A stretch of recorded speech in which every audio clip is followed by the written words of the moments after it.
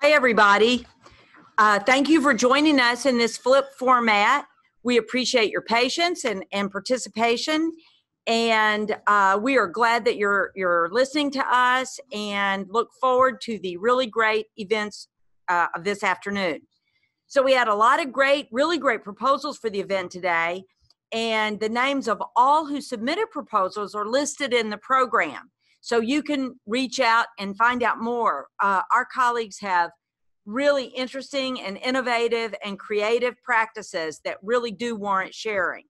But due to time constraints, we could only choose 4 presentations. But I'm going to give you a brief overview of some of the interesting work being done. So we've got Mark Stevens. He is going to talk to us about the Experiencing Confidence and Enjoyment of Learning, the Excel program, which works with high DFU rate courses and serves approximately 2,500 students. This is a social emotional intervention that has shown success in encouraging our students to seek academic support. It helps create a sense of belonging, fosters a growth mindset. It will help to increase academic confidence and help students remember their purpose, remember why they're here. So I think that's an interesting one. So we've got Debbie Mercado and Trista Payne from the Learning Resource Center. They're going to showcase 2 different ways that the LRC supports the CSUN students. First of all, it's the Grammar Lab, and who doesn't need the Grammar Lab? This helps students who are in need of language support, and they're also going to talk about the ways they help the students who are registered with the National Center on Deafness and the Writing Center. The Writing Center has the online writing lab, and it assists students by meeting them where they are through both synchronous and asynchronous means. So our third presentation today is David Dufo-Hunter and Tatiana Ortega, coming to us from Admissions and Records with 2 different proposals. One of these showcases the technology that A&R uses to empower students in planning their degrees, and one that highlights the importance of belonging for our students. So help in planning is something that really, really matters. Our students really benefit from seeing that roadmap in front of them. It's nice to see where they are and nice to see that there's a finish line somewhere along the way. Now, we also have faculty such as Jessica Beatty-McMillan and Lucy Drake, who highlighted the ways that community-based learning has encouraged student learning and engagement. And they'll tell us about how that is translated into understanding the relevance of what they are learning within the greater community and within their professional goals. At the end.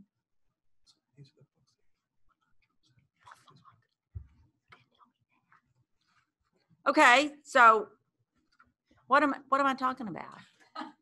So I've gotten them mixed up. It's my fault. Sorry. These are.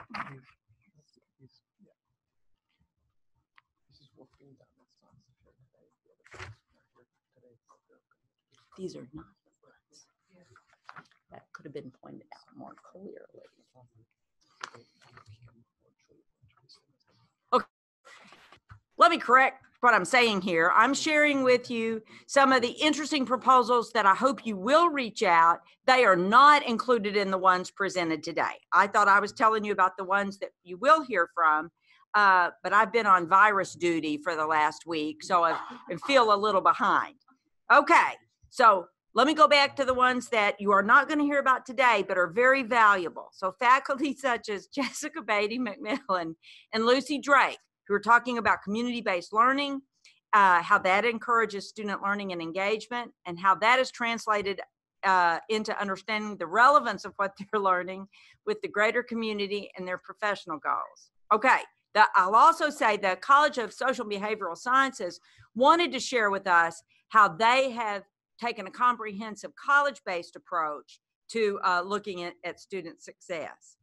Okay, last on my list of programs that will not be presented today, but are very valuable, are Richard Cardona from the Oasis Wellness Center, who identifies how health barriers, and this is really important for all of us, such as stress, high-risk behaviors, and sleep disturbances, how that can affect student achievement.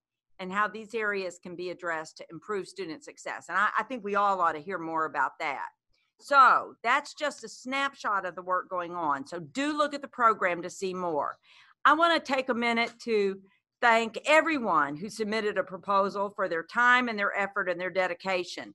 The program committee listed in the program selected 4 presentations as a representation of some of the ways that the campus across units has been supporting student success, and as a means to share a few strategies for you to use in your daily work with students. So now each of these presentations will be no more than 30 minutes long. And so you're going to hear the chimes at the end of 20 minutes. So we'll save time for Q&A. Thank all of you who've stuck with us throughout this academic year so far as we've done these student success series of events. So we look forward to sharing with you, continuing these conversations later on. Thank you.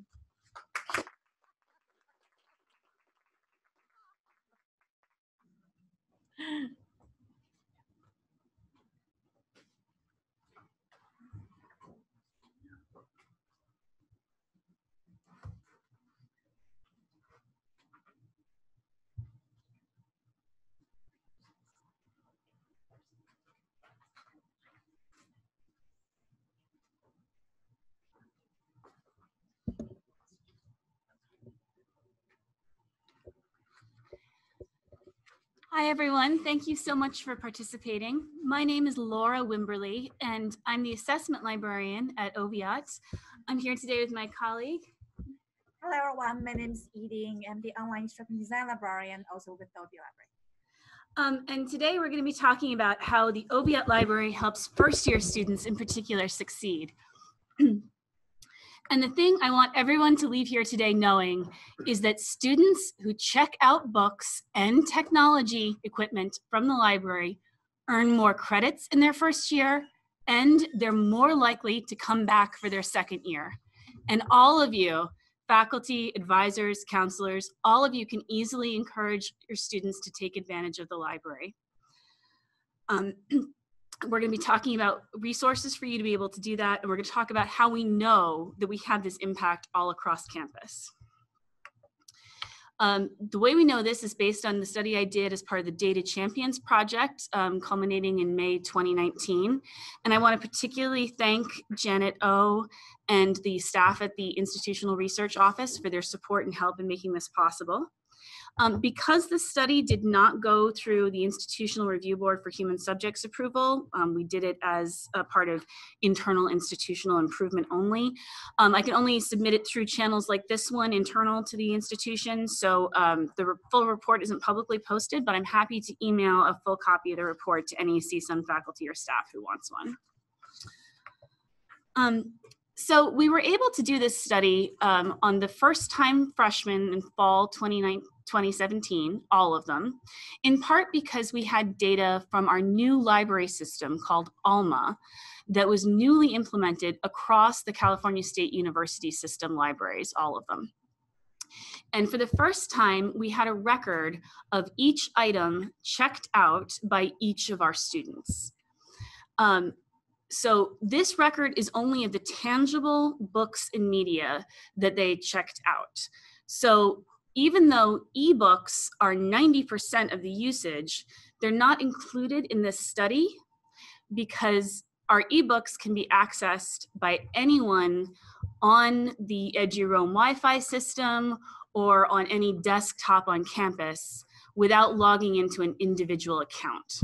So there's a great deal of usage of these resources that isn't tracked to any individual user. We don't want to put up any barriers to use that aren't necessary. So we've excluded ebooks from the study because there's a lot of use that hasn't been accounted for to a specific individual. So right now we're looking at our print books, which our student user survey studies show are still preferred for a lot of kinds of content by students across all the colleges. We're looking at print books, tangible media like DVDs, all of our equipment, laptops, tablets, calculators, and the more exotic equipment we have in the Creative Media Studio. That includes our green screens, our DSLR cameras, our use of time in the recording studio, and all of that kind of multimedia production equipment. And we've combined all of that data from our library system, ALMA, with data from institutional research, demographic data on each individual student, gender, whether they're a member of a traditionally underserved or traditionally better served ethnic group, whether they're Pell Grant eligible, academic data, which college they're enrolled in and their high school GPA, and of course their student success outcomes, whether they were retained from their first year into their sophomore year, and how many credits they earned just during that first year at CSUN. So we've measured this, I've grouped these by the variables of interest. One is the use of library technology services. That's just those basic laptops and tablets, combined with those more creative technologies available at the creative media services. Two, use of course reserves. We've broken that out specially. It's the most popular, particularly for first-year students. So the use of course reserves, physical items, and then the use of other collections. That includes our general collections and the main stacks, anything they called out from special collections, anything they borrowed through interlibrary loan, the map library, everything else we have. And then our control variables. The dependent variable here is re-enrollment in fall 2018. And so the statistical method is logistic regression because we have this binary dependent variable. You can see we have an extremely detailed result here. There's obviously a constant included in this, but I didn't list it for space because we already have a pretty limited display area. But you can see the results here are highly statistically significant and show that the more books and media a first-year student checks out of Obiat Library, the more likely they are to return for their sophomore year. That's true of both general stacks and it's true of the reserve collection. And this is an extremely robust finding. To a variety of specifications, whether I leave in the college variable or I take it out, whether we merge reserves in the general collection or take them out. Interestingly, the use of the technology services does not predict retention one way or the other, but the use of the book and media collection absolutely does. It's highly significant.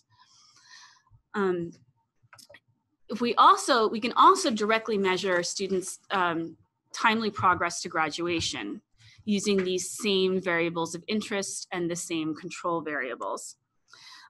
We can see that here the dependent variable is the credits earned just during their first year at CSUN, so we're not counting any AP credits they might have come in with.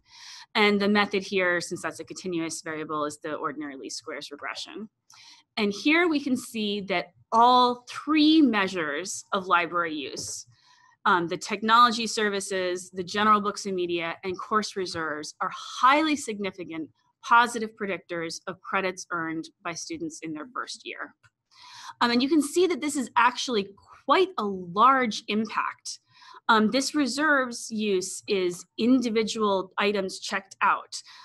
So just checking out one item of course reserves twice predicts an entire unit earned over comparable students who didn't use course reserves at all. And for such a small intervention, that's a very large impact. Or using, checking out any book or media, it would have to be 10 times to indicate, but that's still a fairly small intervention when you compare the size of this coefficient to some of the other things that we know are important and what a smaller intervention it is compared to some of the other interventions we would have to undertake. So these are very powerful. Course reserves has an extremely powerful impact on credits earned. We do want to think that, you know, this, and here again, it's 5,214. That's the entire entering first year class in fall 2017. I did wonder whether perhaps students who did not return, you know, they drop out very early, they didn't have a chance to check anything out. So I reran this with just the students who were retained into fall 2018. And these are still very highly positive, significant predictors of credits earned. So even if we only look at those pool of students who were retained, there's still a significant impact of use of technology services, use of general collection, and use of course reserves. Again, constants were included in all these regressions, just not shown for space. So we also know we have a rough measure of how the library can we have a rough indirect measure of timely progress to graduation based on our student survey in November 2018, where we asked students to recall on this survey whether they had library instruction. And we can see that here on this smaller study, that students who remember receiving library instruction, it does positively predict timely, highly significant, highly robust predictor of timely progress to graduation. We are collaborating with a CSU-wide study, more rigorously designed to measure the impact of library instruction on first-year student retention and credits earned, that will directly measure whether students received library instruction and will not rely on student recollection or on voluntary survey participation. But our current results are positively suggesting that this might be a useful intervention. So how can you put this knowledge to work? Obviously, our first ask is for faculty. Please put all of your assigned readings on course reserve. The link is right here, library.csun.edu/course reserve/reserve materials. Reserves can include items that are already in the library collection. We'll set them aside. Otherwise, your most eager students will snatch them up and they can now check them out for 16 weeks at a time. We can purchase new print books to meet class need. That's supported by a campus quality fee that the university students choose to support. And we can also newly purchase ebooks to meet class needs. Again, that's not included in the study, but it's a popular choice for reserves.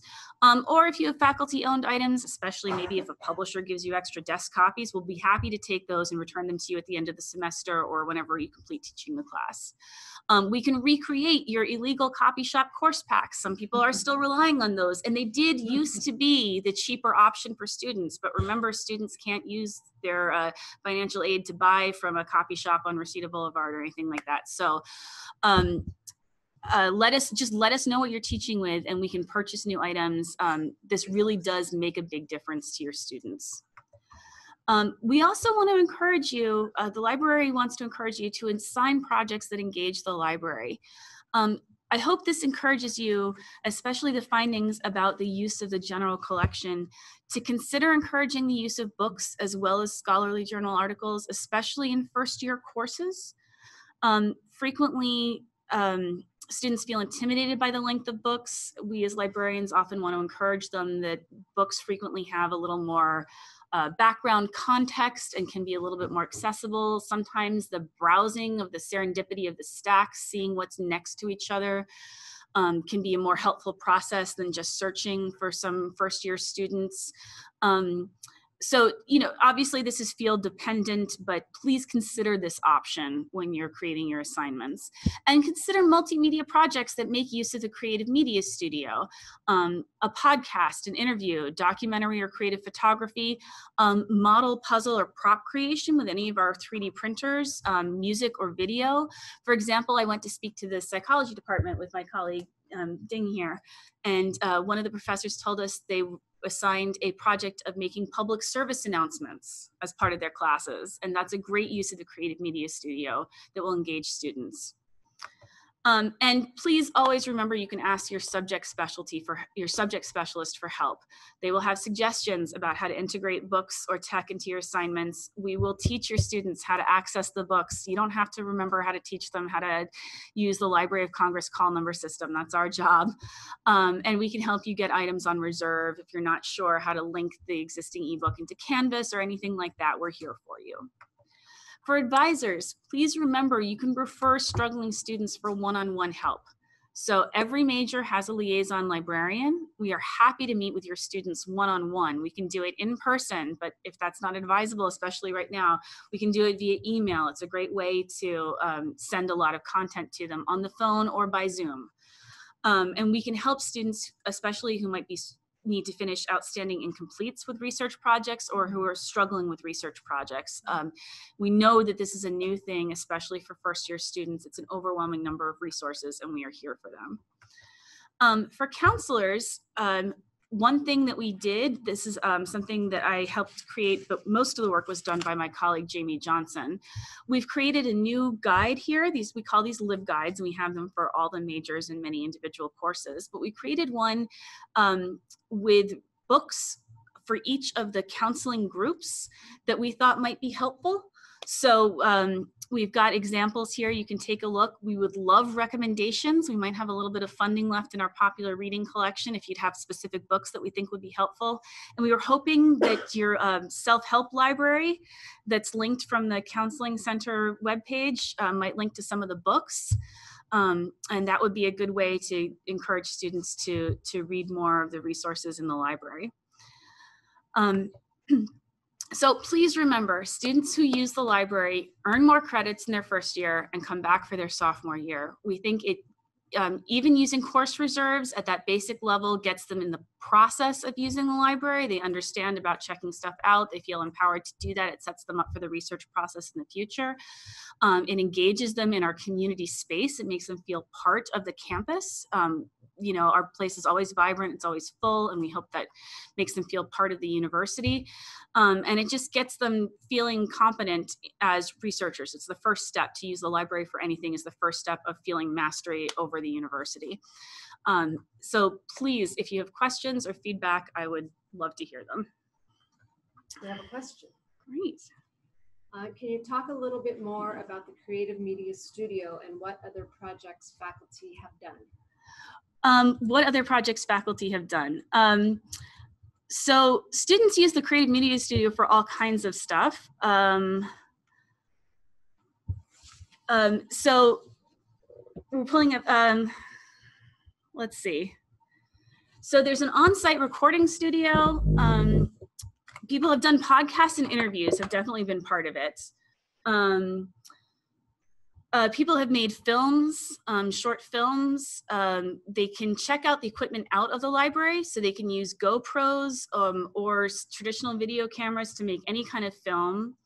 And I know for my kinesiology faculty, sometimes they will ask students to record a experiment or some observation they have done, so they will actually use this equipment to do that, so that they can accurately measure some of the physiological factors of sports, for example, and to complete the assignment, to do better training for their clients.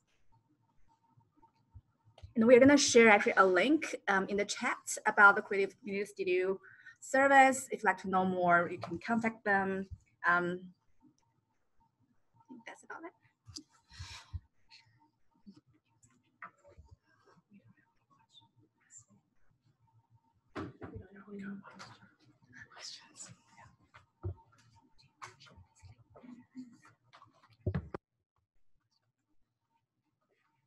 Oh, okay. I'm sorry, I misspoke. Apparently somebody from financial aid is correcting us to say that students can use their financial aid to purchase books or copies from outside vendors. Okay. So thank you, Emily. I appreciate that. I'm sorry that I misunderstood that, but reserves is still free to the students. So that's going to be one better if we can make that happen for them. We have another question. What number of resources do you recommend for freshman level classes? What number of resources? Like which resources specifically do you recommend for freshmen? How many resources? We really think it really depends on different colleges and departments, and also the specific course objectives. But we'd like to work with you if you do have a syllabus or at least some objectives in mind, to contact your subject librarian to talk about that. Do you have a more specific answer? No, I mean, I think it depends definitely on the length of the reading, right? Like, I mean, I think there are going to be courses where, you read 100 different things because there's short poems or, you know, brief newspaper articles, and other courses where you just use one big substantive textbook. So I think, you know, in terms of number of resources, I don't think there's any set answer. But if you come to your subject librarian with some student learning outcomes, we can definitely help you find the right resources to meet those. Right.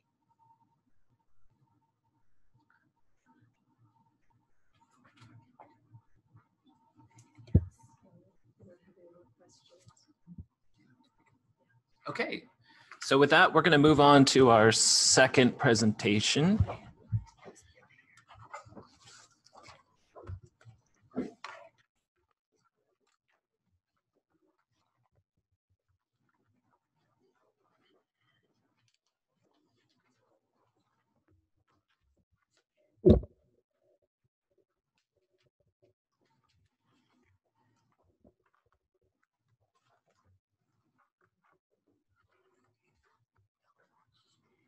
Hello, everyone. Thanks for joining us.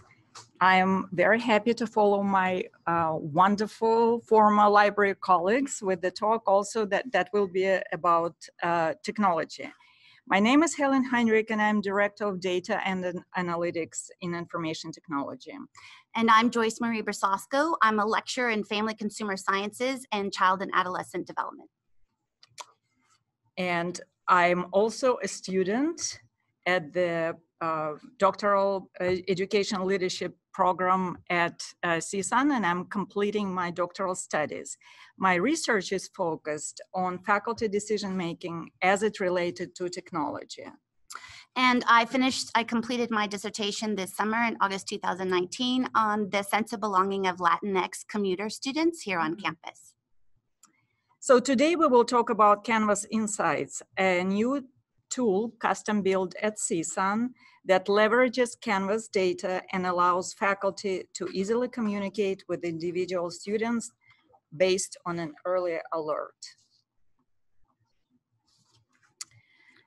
To set the context for Canvas Insights, we need to go back to the Graduation Initiative 2025 when it first appeared. When GI 2025 arrived, one of the early CSUN strategies at meeting those ambitious goals was to increase the use of data in decision-making. At about the same time, Canvas was selected as a new learning management system. And one of the reasons it was selected is because it had data available in the form of analytics. And that those analytics could be viewable at the individual student or assignment level. So it seems very powerful to look in that area of data availability and use that technology. So by now, Canvas has been adopted by about 86% of faculty. So leveraging Canvas data is a really important way of reaching faculty and students through technology. While Canvas certainly had some analytics available, we also heard from faculty with the request for additional analytics capabilities. For example, faculty wanted to have the ability to combine several parameters and find students who missed or were late with several assignments at a time.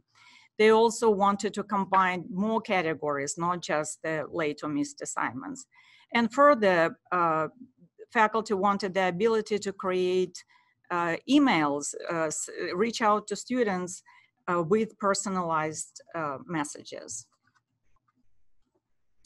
So with that in mind, information technology in collaboration with academic affairs, we developed Canvas Insights, a tool that is available only for CSUN faculty. So we took the filters that were available already in Canvas and added more parameters, such as multiple assignment groups and assignment names within that assignments group, as well as whether students check syllabus or gradebook. We also created an email functionality that allows faculty to send messages personalized with the students' first names. We created 2 types of editable email templates that both are based on the growth mindset language. One type is for students who need some help, and another one students where faculty would like to provide positive feedback. So this is how the Canvas Insights dashboard looks in Canvas.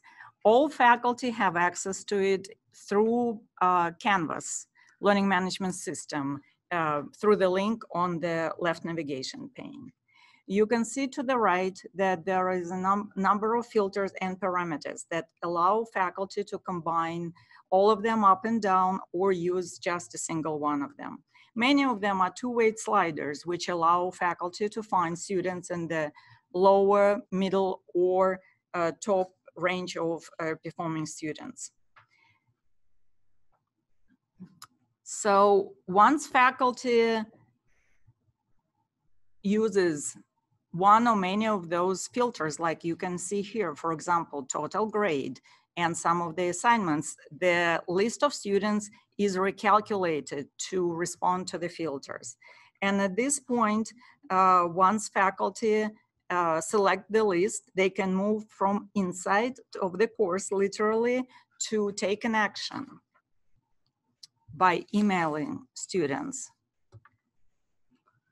When faculty decide to email students for the first time, the first thing they will see is actually a pop-up message that offers them help as how to create an early alert message. And if faculty decide to follow that message, they will be connected to the faculty development resource page on early alerts. If not, the link will always stay there, available as a resource for faculty. Now, faculty at this point have a drop-down menu that lists 2 types of messages. By selecting, depending on the filters that they use, by selecting one of them, the template message pre-populates with the editable text that is based on the growth mindset. Each type of message also gets personalized by the student first name and the faculty last name. And as the course progresses and faculty provide more outreach, the system keeps track of what type of messages and what students the messages were sent to in the history of messages. Now, as of spring 2020, Canvas Insights is available to all faculty through, as I mentioned, Canvas Learning Management Systems.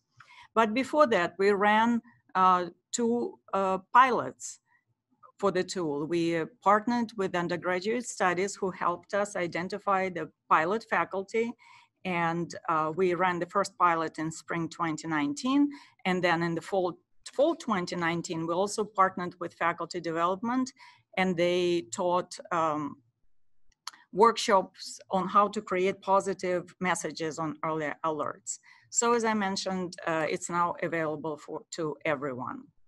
As of now, almost 1,200 personalized messages were sent to 980 students.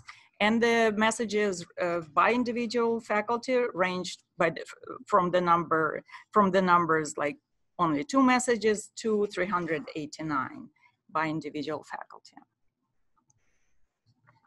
What we heard as a feedback from faculty is that the response rate of by students as a result of the outreach through Canvas Insights increases by about 50%.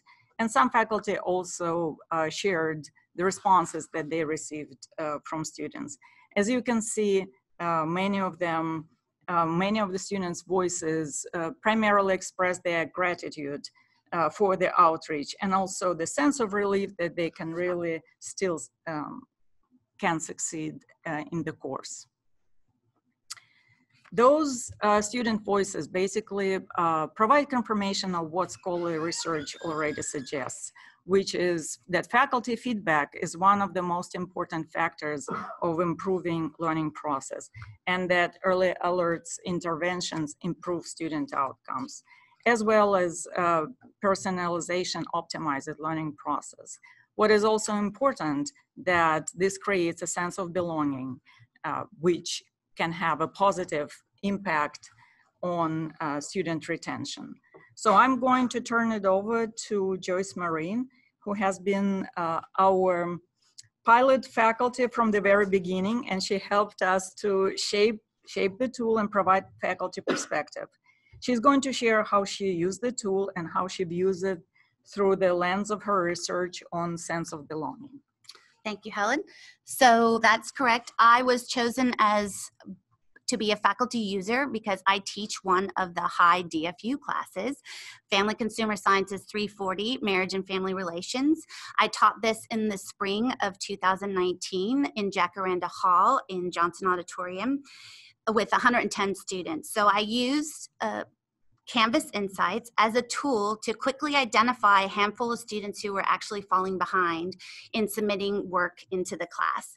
So I quickly, out of the 110 students, I was able to identify 10 students that needed additional alert that they were falling behind.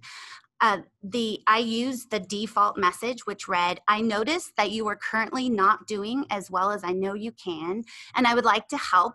Let's talk about how to improve. Please contact me so we can develop a plan." That is the default message that I use that's available in Canvas Insights to open up a conversation with the student. Once I sent those emails out, this 8 students responded, and 5 students I actually met with on a personal level. But here's a couple of their responses that they said. "I appreciate you reaching out to me regarding my current progress in the class. Can I meet with you for 15 minutes before the start of class?" Or, "Thank you for reaching out to me. I would greatly appreciate your help." And then the last one, well, several of them came in. I just chose 3 to talk about. "Good afternoon, Professor. I would like to fix this as well. It is possible to meet you during office hours on Thursday."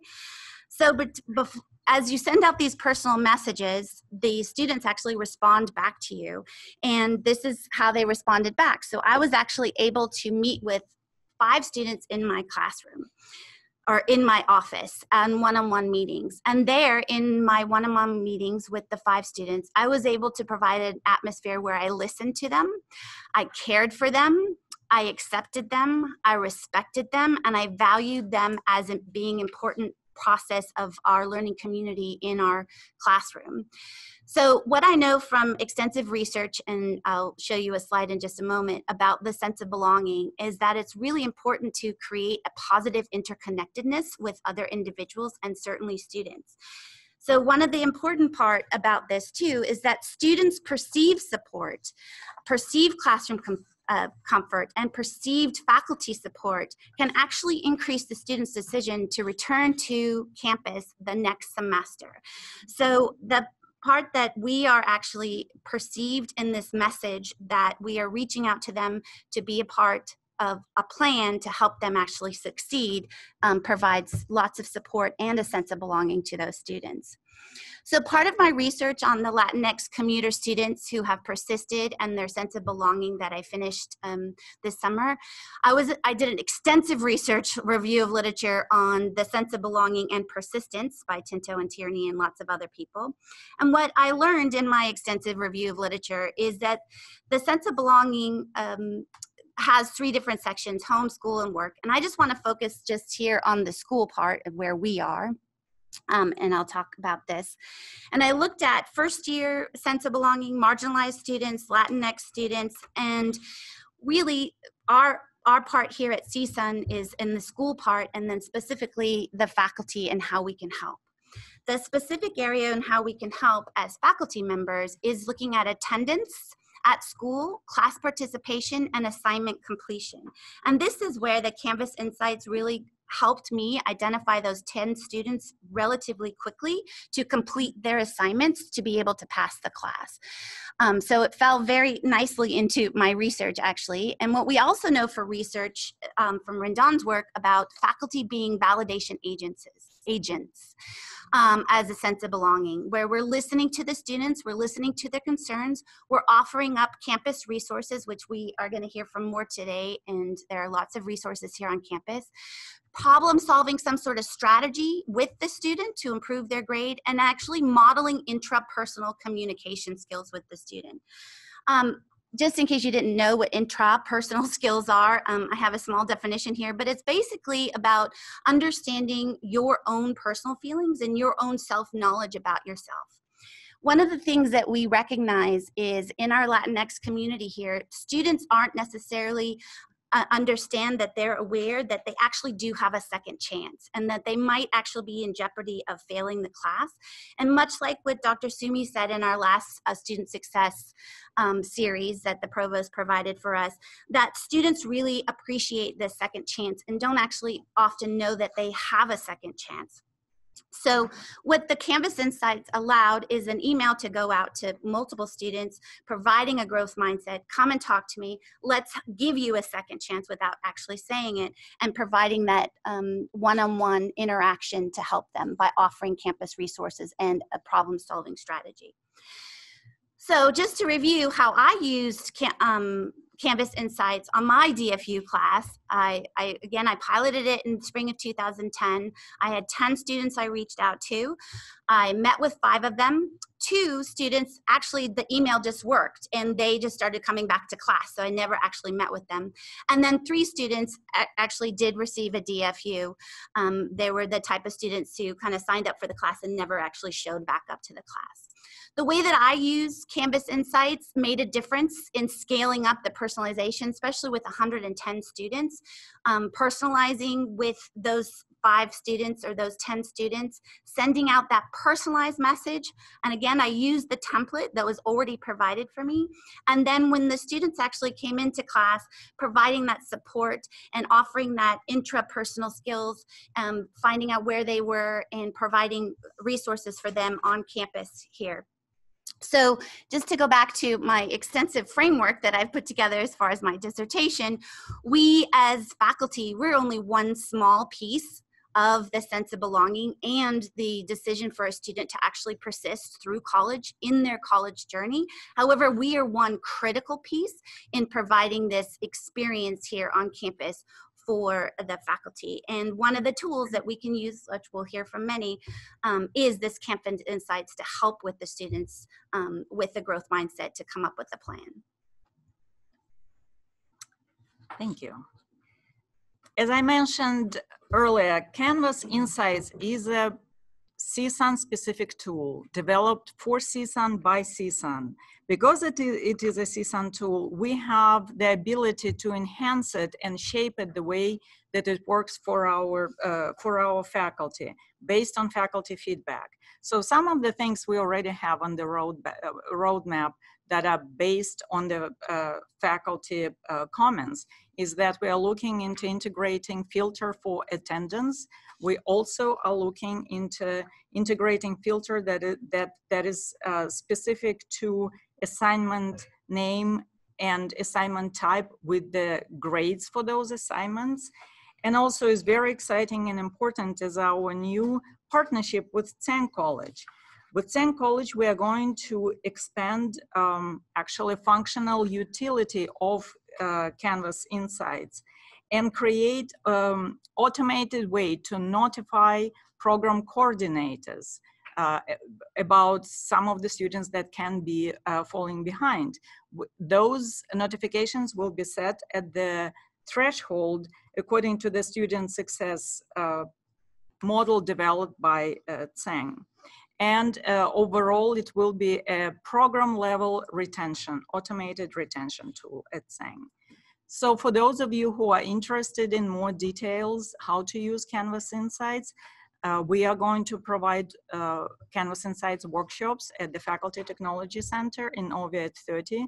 One of them is tomorrow from 11 to 12, and more of them will be coming later, and they all can be found on the Faculty Technology Center calendar. So with that, thank you, and this is how you can find us. Waiting to see if we have any questions. Okay.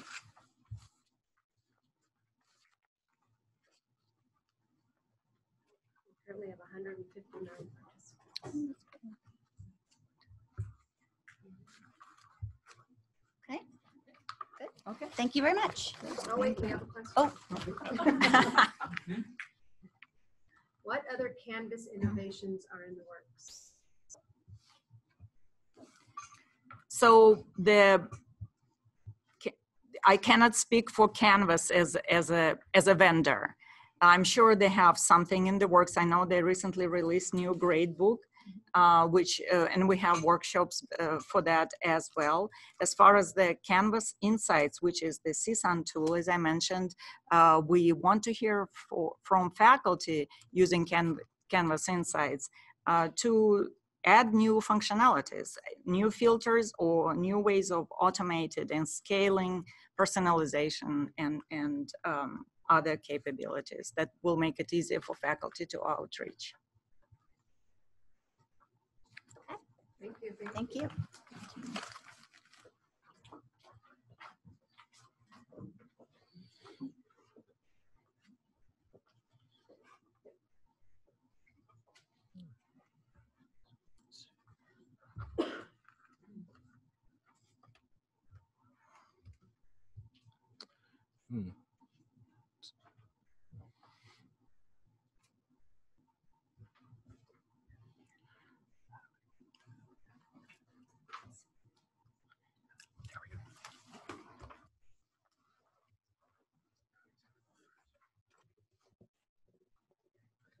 Good afternoon, everyone. My name is David Chino Contreras. I graduated in 2018 with a bachelor's in sociology, emphasis criminology, criminal justice, a bachelor's in Chicano studies with a minor in civic and community engagement. I'm a current 3-year social work student here at California State University, Northridge in the social work program. And I'm here to introduce Dr. Acuna, someone who I met in my 5th year of undergrad when a new program was being introduced and piloted specifically to target males of color graduation and retention rates here on campus. This program was called Minority Male Mentoring, or M3. I met her as a student, then I became a mentee for the program. The following year, I was a recruiter and then became a mentor and facilitator. In these last 3.5 years that I've known Dr. Acuna, she has been a mentor, a guide, a supervisor, and a support system for myself. And as I sat back and I thought about how to introduce her to someone who probably has not had the level of interaction that I've had with her, I couldn't come up with anything but this, hoping if you were in my shoes, you would be able to formulate something better than I have today. So these questions keep coming up. How do you introduce someone who has seen the finish line when you couldn't? How do you introduce someone who physically, emotionally, spiritually, and mentally embodies and personifies your family, your community, and everything that motivates you to be better, to do better, to continue to educate yourself despite the labels put upon you and your people, to continue in an institution where you have seen students and people like you criminalized and pushed to the side, and where you usually don't see your community in positions of power and positions of motivation?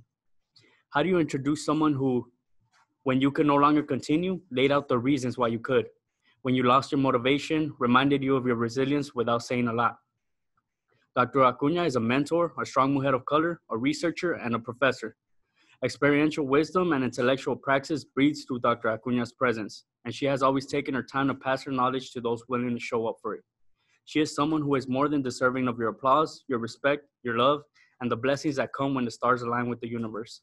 And to help further introduce who Dr. Acuna is, I will let my colleague and friend Jeremiah Buenrostro formally define who Dr. Acuna is and what she means to students like myself.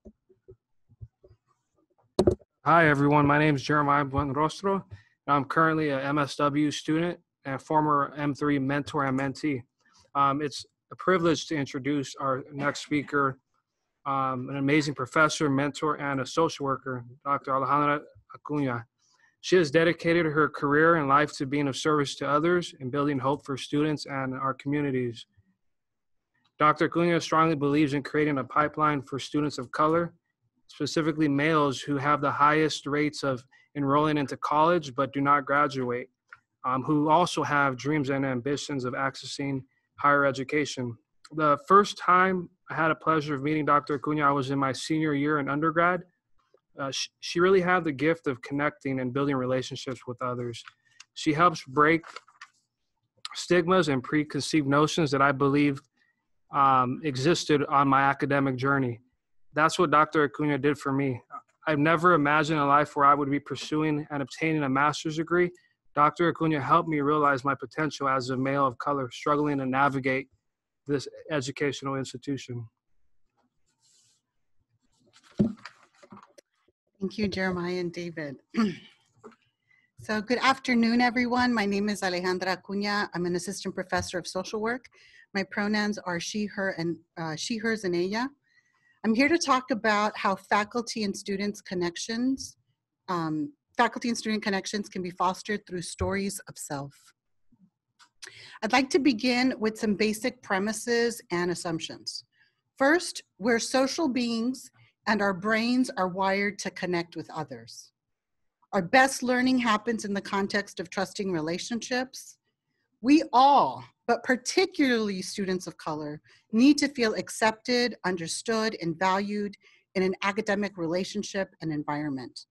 And finally, the limbic system, that is the part of our brain which regulates emotion and memory, needs to feel safe, calm, and connected so that the prefrontal cortex can regulate thoughts, learning, and goal-directed actions. So given all this, how do we as faculty connect with students on the first day of class and throughout the semester? Is there a way that we can share our stories to help us connect with students? According to Marshall Gans, a former longtime United Farm Workers organizer and now Harvard professor, a story of self is a personal story, and it shows why you were called to what you have been called to. Essentially, it tells students who we are and why we're here. Our story of self communicates our values. It presents, number one, a specific challenge we faced. Number two, the choice we made about how to deal with the challenge. And three, the outcome we experienced. This story, our story, invites students to connect with us as faculty. Gans notes that because stories allow us to express our values, not as abstract principles, but as lived experience, they have the power to move others. By telling a story of self, a faculty member can establish grounds for trust, understanding, relationship, and belonging. The power in our story of self is to reveal something of those moments that were deeply meaningful to us in shaping our academic life. Not our deepest private secrets, but the events that shaped our academic journey. Learning to tell a good story of self demands the courage of introspection and of sharing some of what we find in that self-reflection. By being purposeful in our vulnerability, we can potentially serve as role models and instill hope in our students. So M3, which stands for Minority Male Mentoring or Minoritized Male Mentoring, developed a series of poster stories describing the academic journeys of men of color who are CSUN faculty, alumni, and students. The stories illustrate the ups and downs of higher education. So you see the poster stories on the screen. These are two. Both are CSUN faculty members. So I'm going to read one story. And this is from Dr. Jonathan Martinez, a professor in psychology. So his story is that as a first-generation college student at UC Irvine, I was placed on academic probation. Not once, but twice. I tried to ignore it, but more than anything, I was ashamed. I never told my parents out of fear of disappointing them, especially my mom. They had so much pride in their son that I did not want to crush their expectations of me. After I found my way and figured out how to successfully navigate the system, I graduated and felt so relieved that I did not let my parents down. But that was not enough.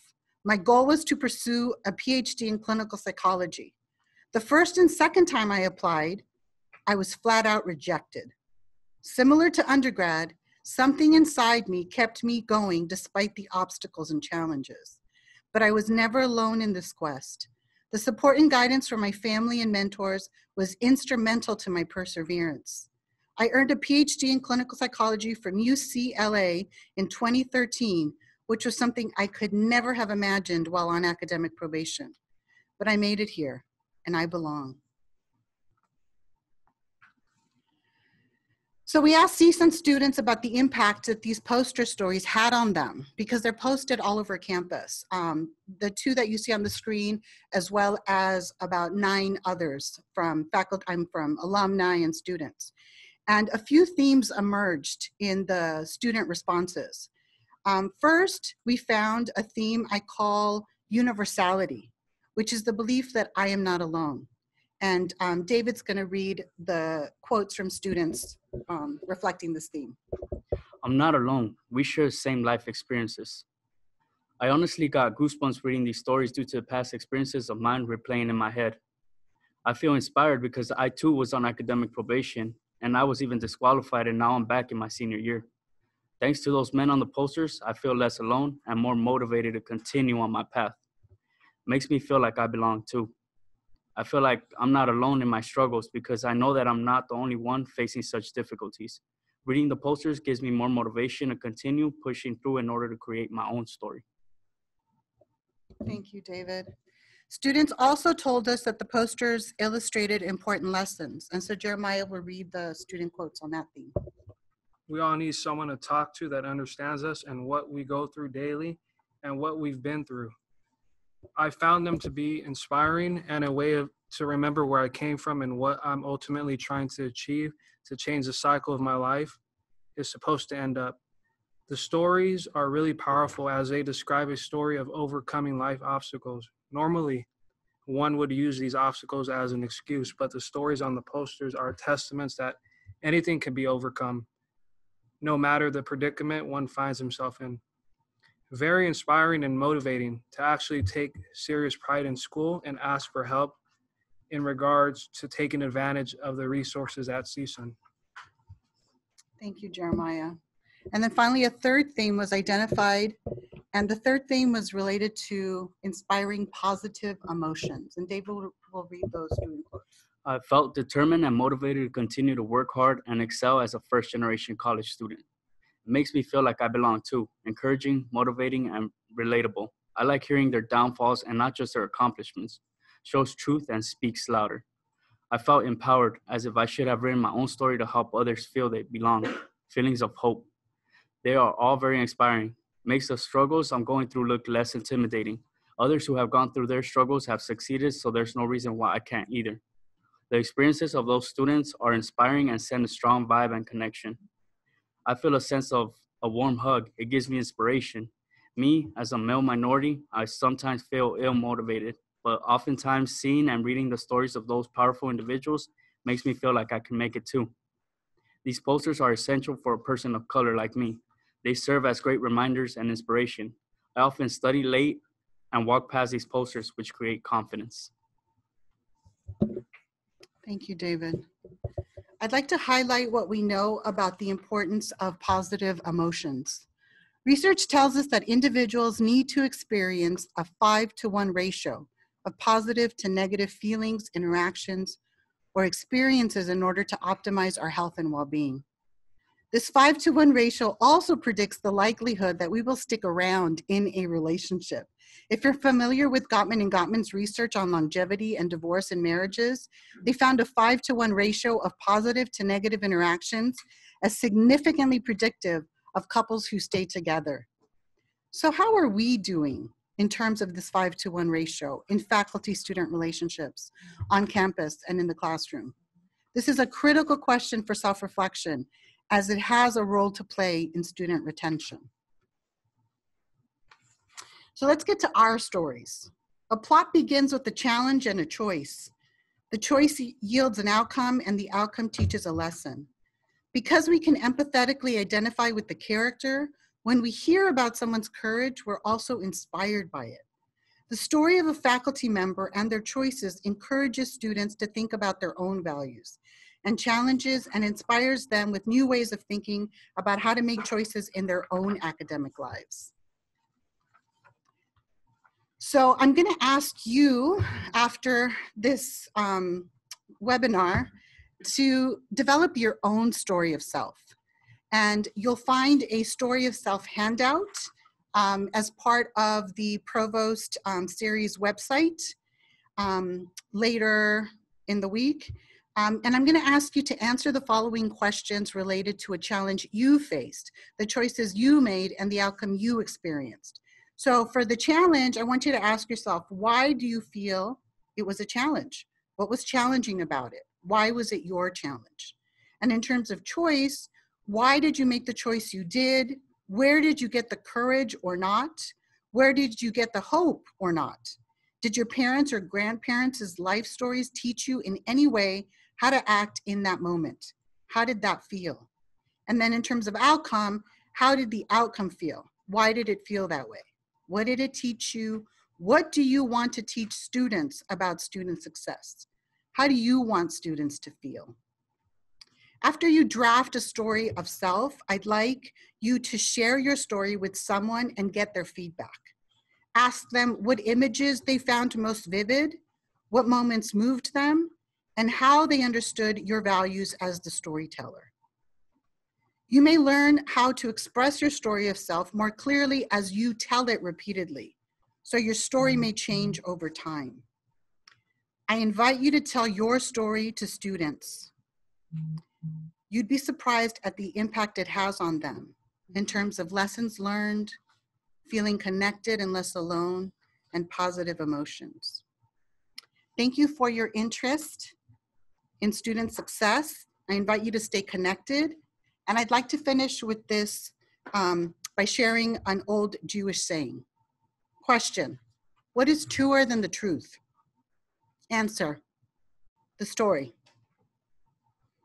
My hope is that your shared story with students can serve as a foundation of trust in a fruitful academic relationship.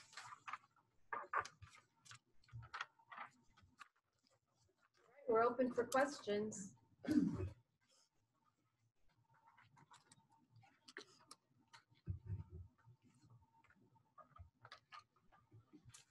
How do students learn about the M3 program? How do they find out about it? Do you guys want to take that one? Well, being in the master's program and being I was part of all the sectors like recruiting, being a facilitator, being a mentor. All you need to do is go to Sierra Hall, find Dr. Lipscomb or Dr. Acuna and ask about the program. You can see the posters. M3 is spread out. You have a lot of mentors, a lot of resources here on campus. So if you ask about it, you can definitely find somebody who's connected with M3 one way or another. There's an office on the first floor. It's called like the Student Success Corridor. You'll see the office, the M3 and the Student Success Allies office there.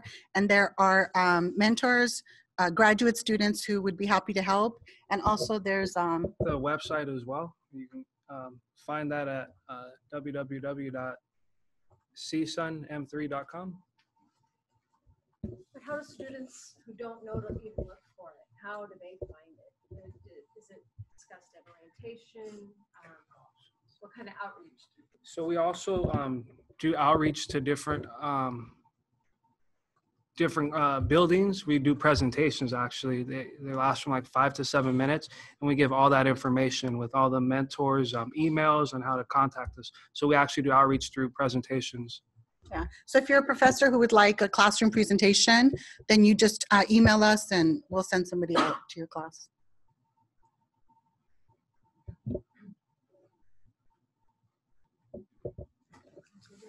Thank you.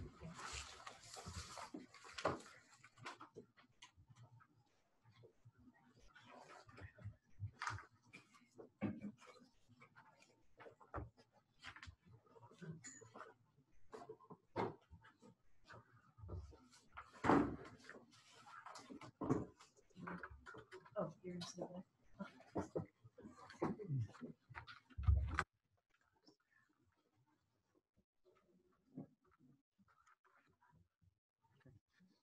Hi, everybody. I'm glad to be here.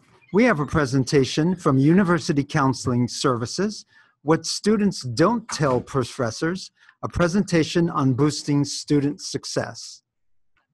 I am Dr. Dan Alonzo, one of the staff psychologists at University Counseling Services, and I am joined today by my colleagues, Dr. Elizabeth Poliskov, Dr. Pat Alfred Keating, and Dr. Abram Milton. So we want to thank, first of all, the members of the Student Success Committee who asked us to present, and we also want to thank the provost for making all of this happen. So we clinical faculty, we're happy to be here, and we occupy a unique position at Cal State Northridge because we get to hear about student success from the students themselves. Students come into University Counseling Services with a variety of concerns, some of them serious, some of them very serious, but students almost always talk about their academic experiences here at CSUN. And they are not shy about telling us about their professors. But they are afraid to tell professors because they know that you, professors, evaluate them.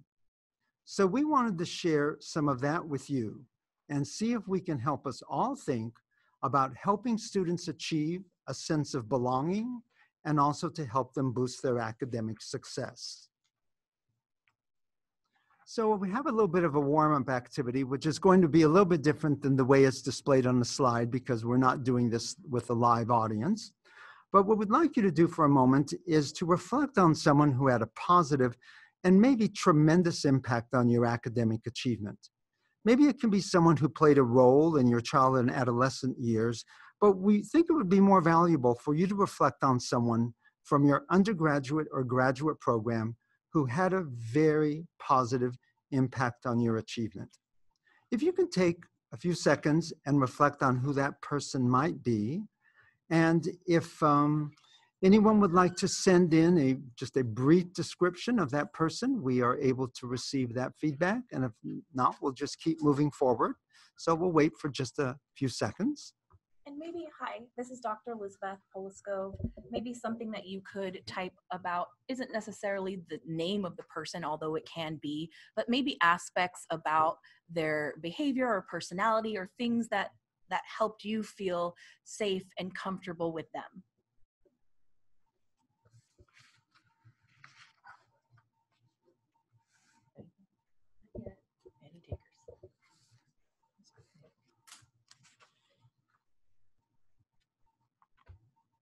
Well, they're still reflecting, which is good. That's what we asked you to do, so thank you. I mean, I could share. Okay, go right ahead. I went to school. Okay. And I'm not trying to give away our presentation, but I'm just thinking some of the things that made some of my instructors or professors approachable were authenticity and warmth, people who seemed like experts, who I respected in their field. I like humor, so I seem to connect better with professors who added a sprinkle of humor now and then.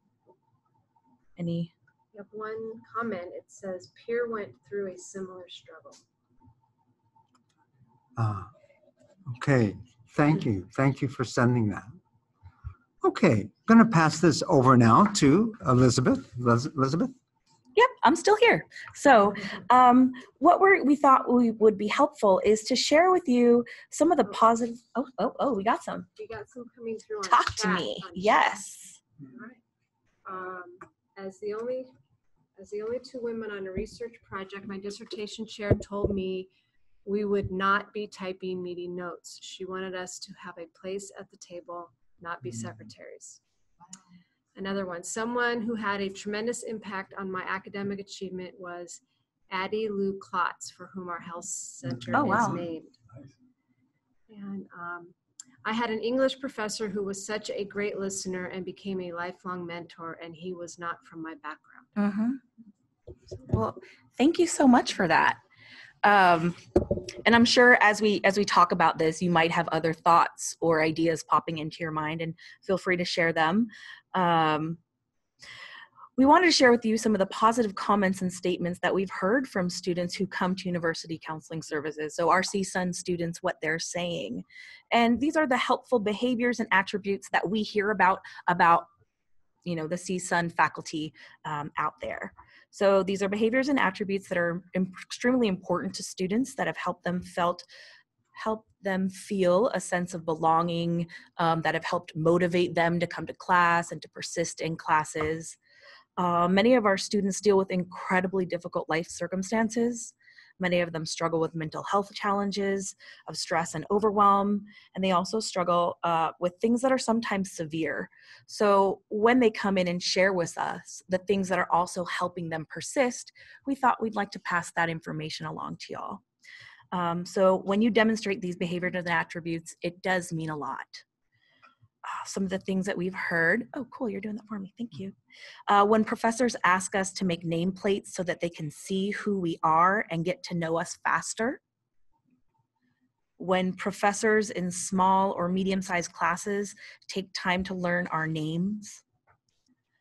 When professors talk about their own struggles when they were younger or when they were in our shoes. And that really reminds me of Dr. Acuna's just presentation 2 seconds ago. When professors use their sense of humor, when professors look happy to see us when we come to their office hours or come ask them questions after class.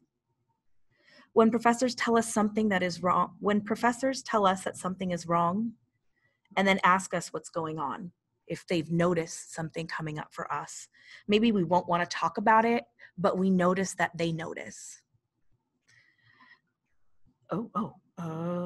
When professors break up the class and do several things during one class. So a little bit of lecture, a short video, some small group work. When professors are patient and explain things to us one-on-one, after class, during office hours, or even when they open it up and explain it to a broader group of students, because students are watching not just how you interact with them, but how you're interacting with their cohorts. When professors remember that they're teaching us, people, real people, it's not just about the subject matter. When professors are kind, respectful, inviting, and approachable. And when professors remember and treat us like we're adults. I think we had a couple more comments about positive attributes or things that professors have done for our own CSUN faculty. The instructors who took me seriously, not only admiring for my strength, but also told me where my weaknesses were. And we have one more here. Let me scroll down. My PhD advisor was extremely mindful and respectful of the fact that I had a different academic background than most people in the department. He was always available to talk about what I personally needed to do better and make up for that deficit. And he was always glad to talk about the stresses and anxieties I had throughout my dissertation work. That's excellent. Thank you all so much for sharing your personal experiences with us. That's kind of what Dr. Acuna was recommending in general, is being authentic and sharing our stories with our students. And we're hearing that students like to hear that and like to see us as people.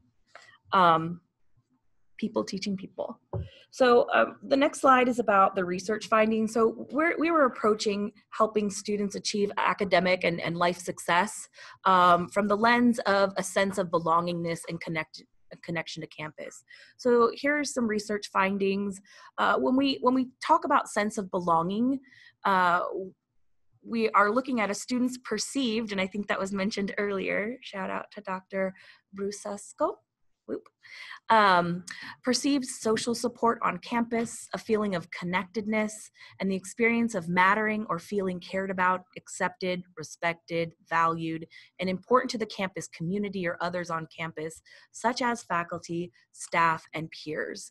So everyone matters.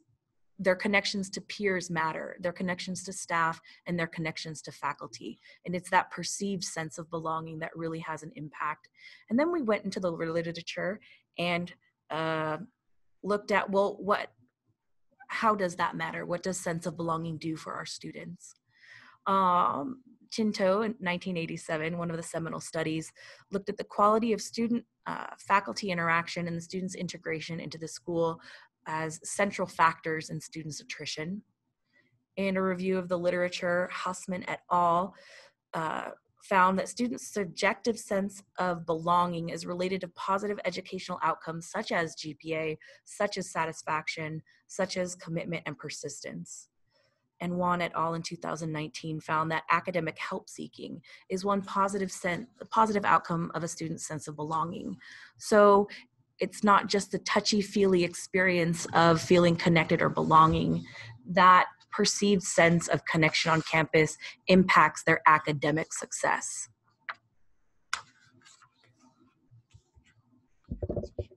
Oh. And so now we've talked about things that help build or feedback that we've heard from our own CSUN students that help build a sense of connection and help students feel important and engaged in their academics. Now we're going to shift to talk about some of the obstacles that students have expressed experiencing here at CSUN. And so we will be hearing from Abram Milton. And as I turn it over to him, let me please remind everyone that although we are therapists, we have all taught before. We ourselves have been in front of classrooms, and we know how hard this is. So students have probably said the same things about our classes. Okay. Hey, thank you, Dan. As we're going on, as we highlight some of the obstacles they tell us about, and they really are afraid to tell each and every one of you. We see this in our sessions all the time. So some of these things you can see on, I'm just gonna highlight some themes that come from this. So when professors say one thing in the syllabus, but then there are new requirements that we never heard of.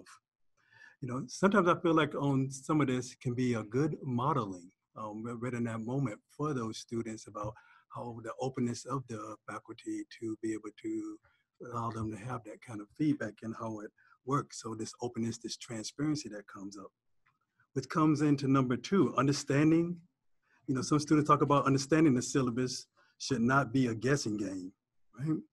So if with the faculty, if they are kind of being open, if while you're in the class, if you are setting it up where they can present some of their thoughts and things like that, that can kind of set this kind of connection, that can set this initial belongingness that can facilitate future things within the class. Now with this, we have this number 3 that I wanted Elizabeth to kind of mention because she had an interesting story. So I want to highlight that I think a lot of professors are doing a really good job and doing their best at being approachable and creating a safe environment, and that sometimes there are struggles that we're not even aware of, that we do things with the best intentions and aren't aware of how different students may react.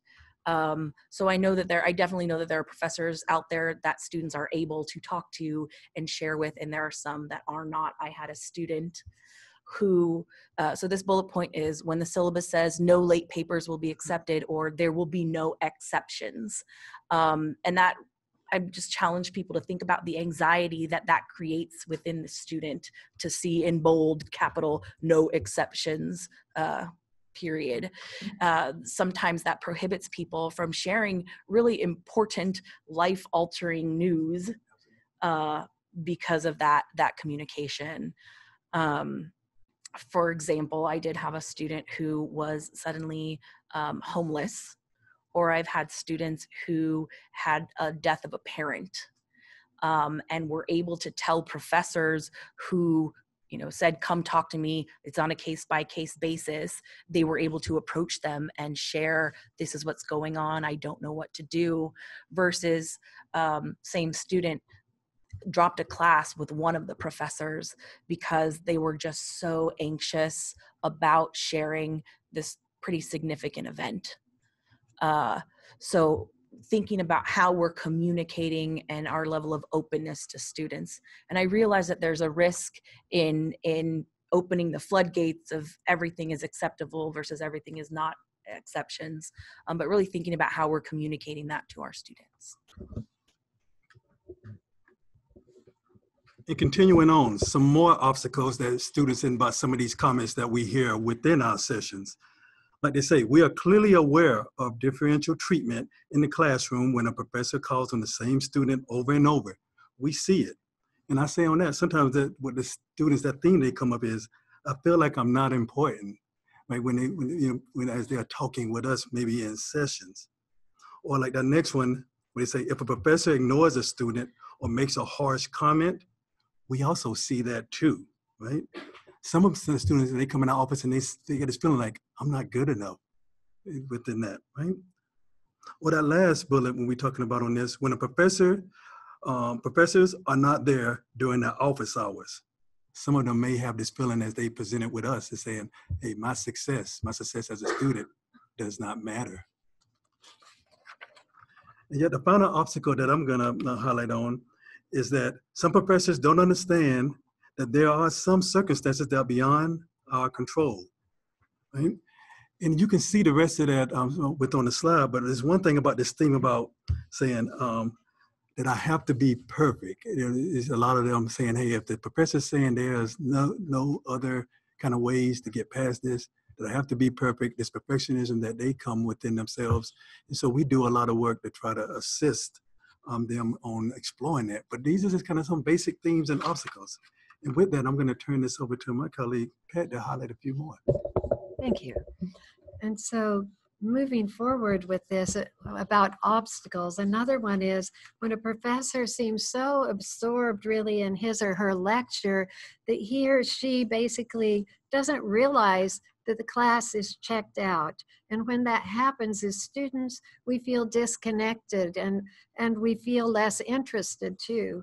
Or when the professors tell us that what's going to be on the test, they tell us that and then they pull a switcheroo basically.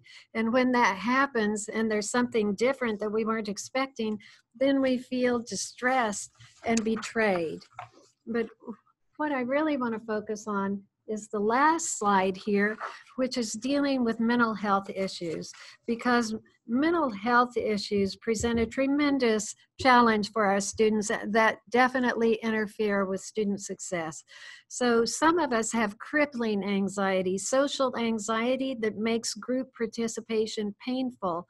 Or we have panic attacks when we make class presentations, or we blank out on tests and do poorly, though we've studied and studied. Some of us are so depressed that we simply can't get out of bed, and we may tell ourselves messages like, you don't belong here, or you're a loser. Others of us have suffered traumas and experienced flashbacks when we're trying to watch a film in class, or we get emotionally triggered by readings or class discussions. Some of us have thoughts of killing ourselves, and some of us have already tried. We have thoughts like, I could jump off the balcony and all the pain would go away. We're doing the best we can, and sometimes we're scared to tell you what we're going through. And I want to say, you can imagine that serious mental health issues affect students' sense of belonging. I want to quickly cover a collegiate mental health annual report in 2019, covering 163 university counseling centers with about 208,000 participants. The finding was that depression and anxiety has really skyrocketed, which may not be any surprise to any of you, but trauma has increased over the past 6 years. 41% of students coming into university counseling centers have experienced a traumatic event, and 39% have had suicidal ideation in the last 2 weeks. 10% have made suicide attempts. So we hope that we can work collaboratively together to help students get the help they need for removing the mental health obstacles that interfere with their success.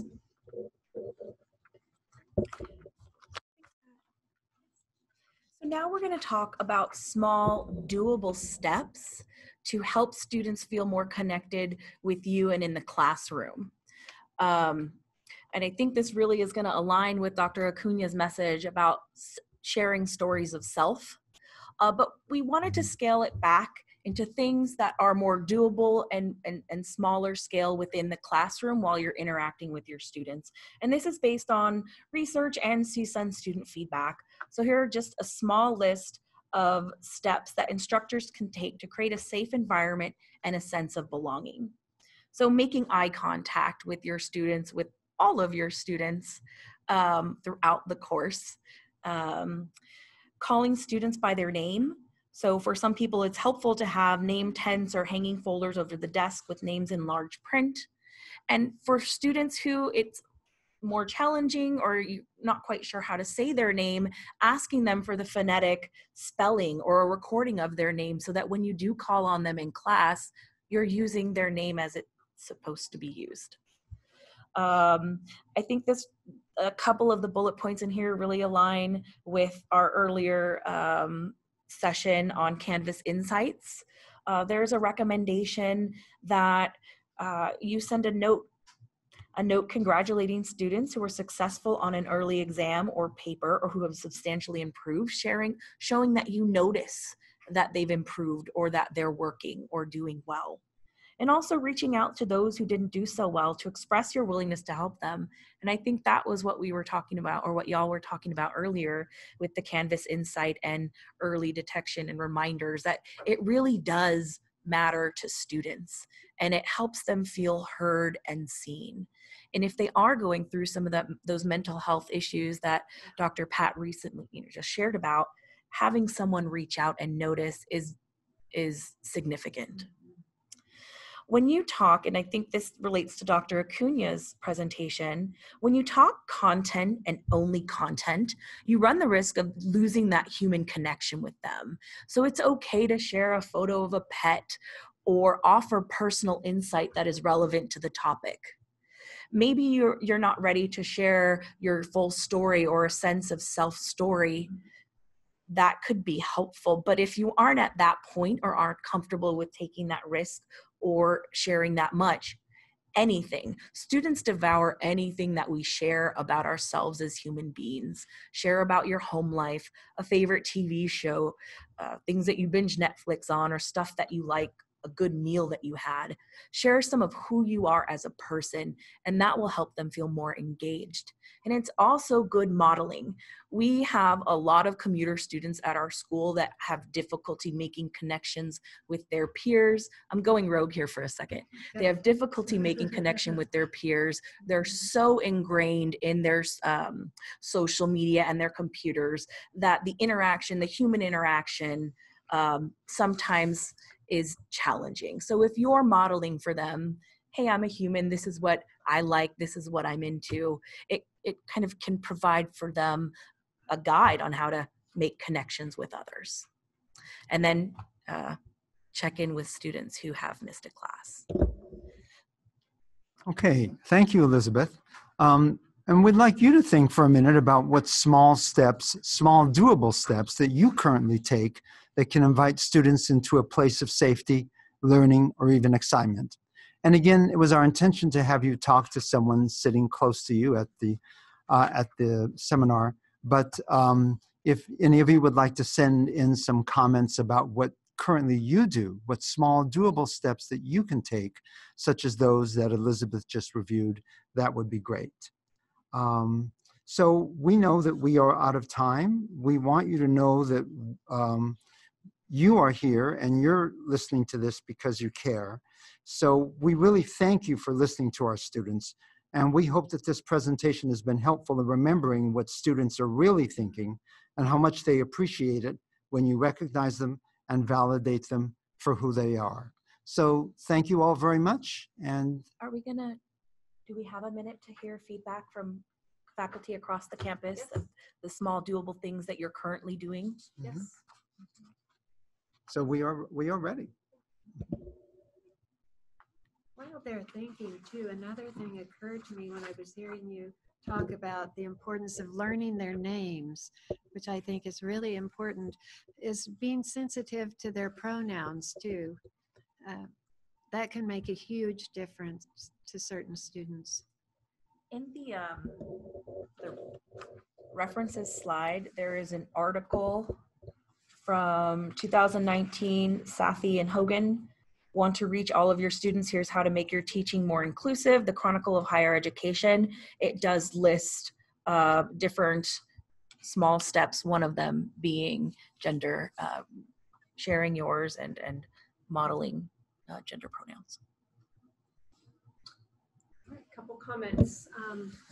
Great. It's very informative to learn the different ways to student success from each presentation. And here's another one. I do a brief beginning of the semester survey to help me learn their backgrounds and interests.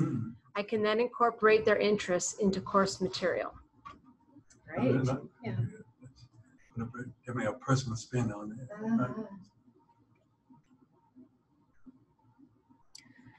And we're inviting anything else you'd like to share? Here's a question. Do you have any suggestions for faculty members who have similar social anxiety issues with things like eye contact or confrontation? Okay.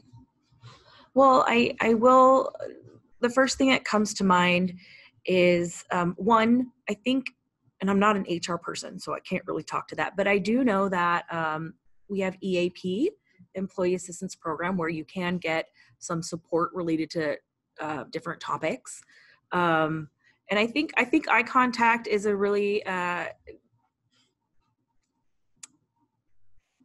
complex topic, given different cultural perspectives and different experiences. It can be challenging. I think I would recommend reaching out to the EAP program and maybe having a more in-depth conversation about your personal experience with eye contact and some of the things that might get in the way. Does anybody else have any ideas? Just an additional thought that sometimes it can help to just think about things differently. And although it's certainly something like this can be challenging, perhaps it can also be seen as an opportunity to practice doing something that initially is uncomfortable, but the more you do it, the more comfortable you will probably become.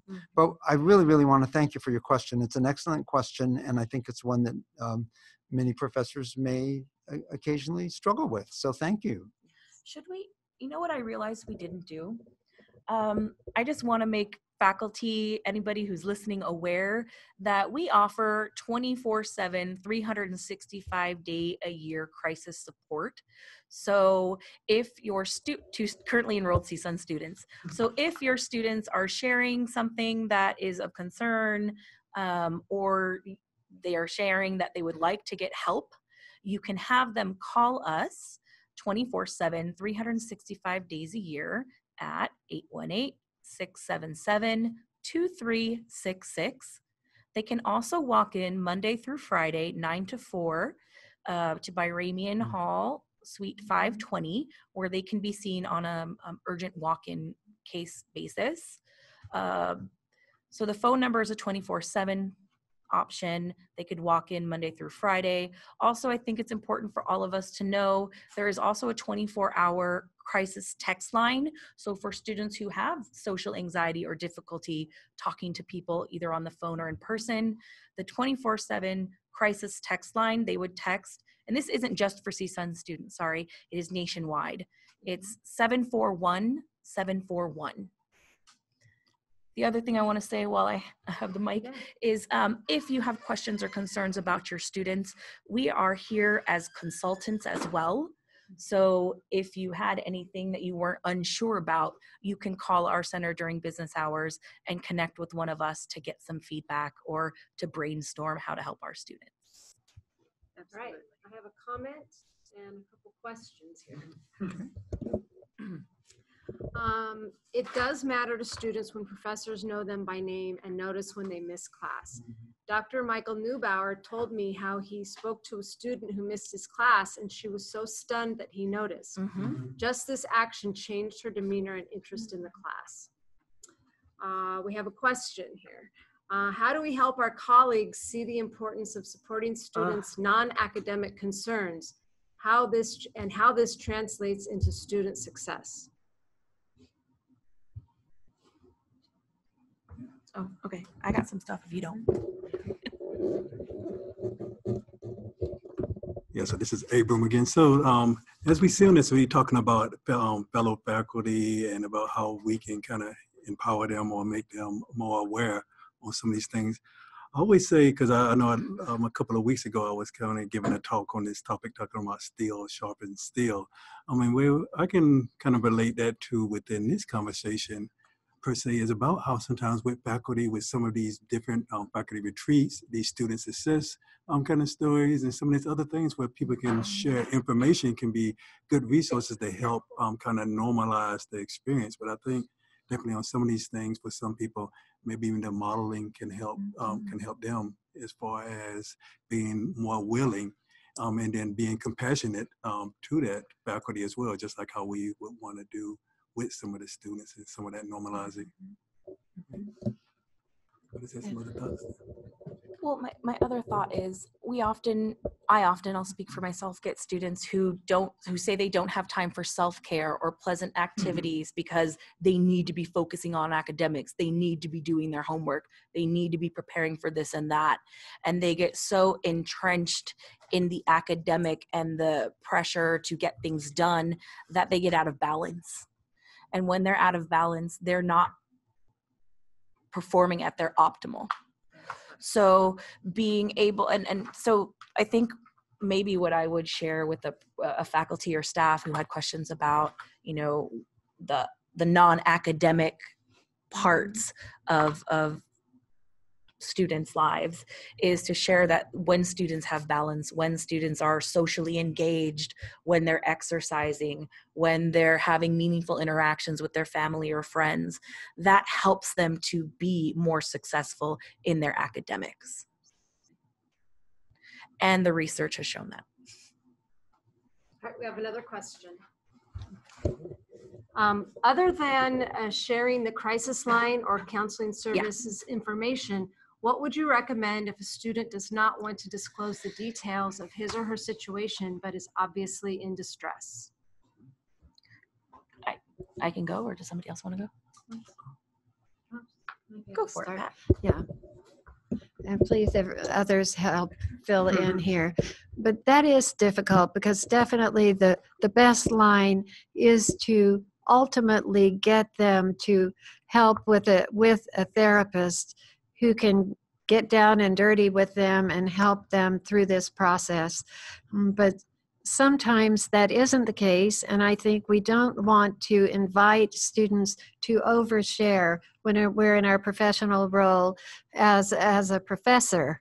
But we can still provide a lot of support and encouragement and compassion and make it clear we care that they're struggling in these ways.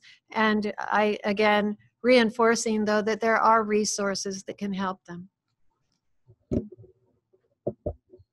I just wanted to echo what Pat said about if somebody is not wanting to share, we don't want to force them to do something that they're not ready or comfortable doing, and providing those resources and expressing concern can be a really big step in helping them. The other thing I want to mention is open the floodgates. We, as our faculty, we do outreach and consultation. So we will go out to different departments and we do an outreach for faculty and staff on assisting students in distress. We also have an outreach on QPR, which is question, persuade, refer. Thank you.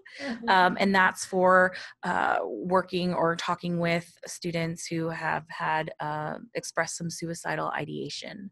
So there is a general assisting students in distress that we can offer to your department or a whole college, or there is the question, persuade, refer that helps give you language for talking with students who are expressing mental health or safety concerns. So we have another question here, which is, I think a lot of the presenters today might be able to answer, but I'll pose it first to the Counseling Center. The question is, how do faculty promote connectedness and sense of belonging with huge class sizes such as 150 to 200 students?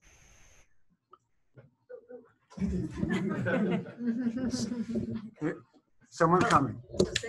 So hi, this is Joyce Marie Brasoska calling. Oh, good grief. But I teach, often I teach the large lecture classes. One, I'll just do a shout out to the eLearning Institute, and I learned how to create communities through Zoom. We're using Zoom as a technology right now. And thanks a call out to Tim to actually helping us as well with using Zoom communities as a way to actually have smaller communities and have them talk to each other. So that same semester that I used the Canvas Insights, I also created smaller Zoom communities in groups of 10.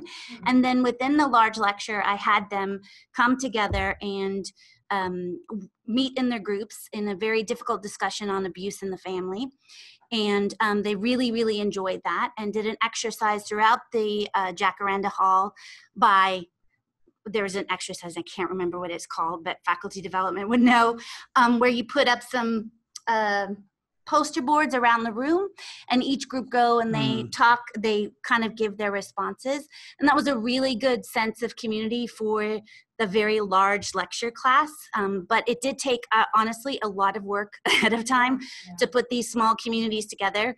And I did utilize them later. I'm doing it this semester as well in much smaller class by creating these Zoom communities and then utilizing them in small groups inside the classroom to talk about these difficult discussions that you guys were talking about that we do include in this marriage and family class. So that's just one idea. Do we have any other questions? We can open it for all of the presenters at this point. Give you a few minutes to think of a question and type it in before we make the decision to wrap up. Pat wants to say something. Well, while we're waiting, I just want to also mention that at University Counseling Services, we have a thriving groups program, and this actually is an excellent way for students to feel connected on campus. These groups sometimes last a year or even longer. They're varying amounts of time that they last for, but students find it to be very helpful in this commuter campus where it's hard to connect.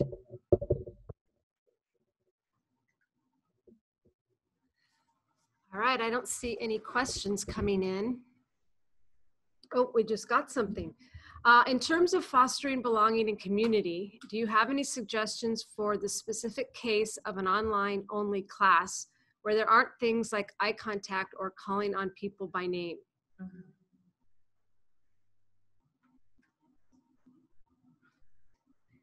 Creating Zoom classrooms, that would go back to. Yeah.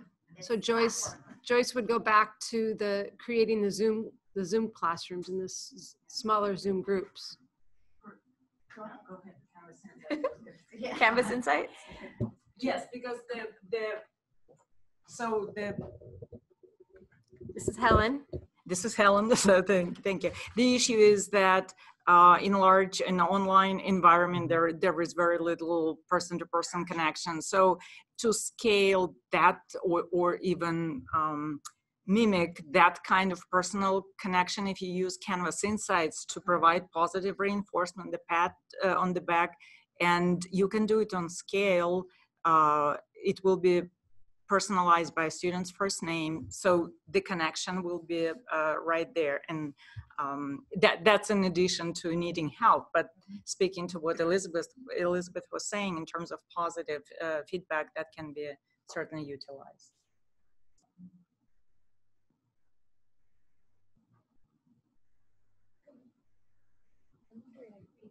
Also meet at the same time together. Sometimes certain students watch it together if they know each other or something like that. I guess they don't need it then. But the Zoom allows for some eye contact, doesn't it? Yes. Yeah. Yes. Yeah. Yes. So that's helpful.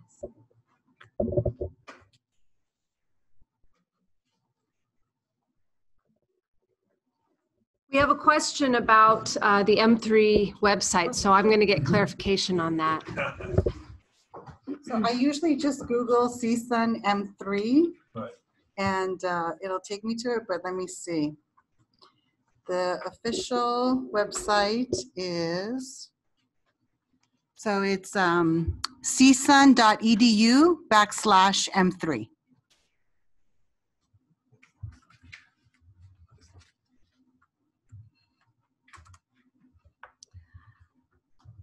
All right, I don't see any other questions coming in. I just want to thank everybody for tuning in to this 5th event in the series, particularly on short notice. I hope you enjoyed it. I know that I sat here and took tons of notes of things that I want to implement in the U100 classes. I want to let you know that the slides will be available on the Student Success website by the end of the week, and the recording will also be available soon. And with that, I would say good afternoon. Have a great day.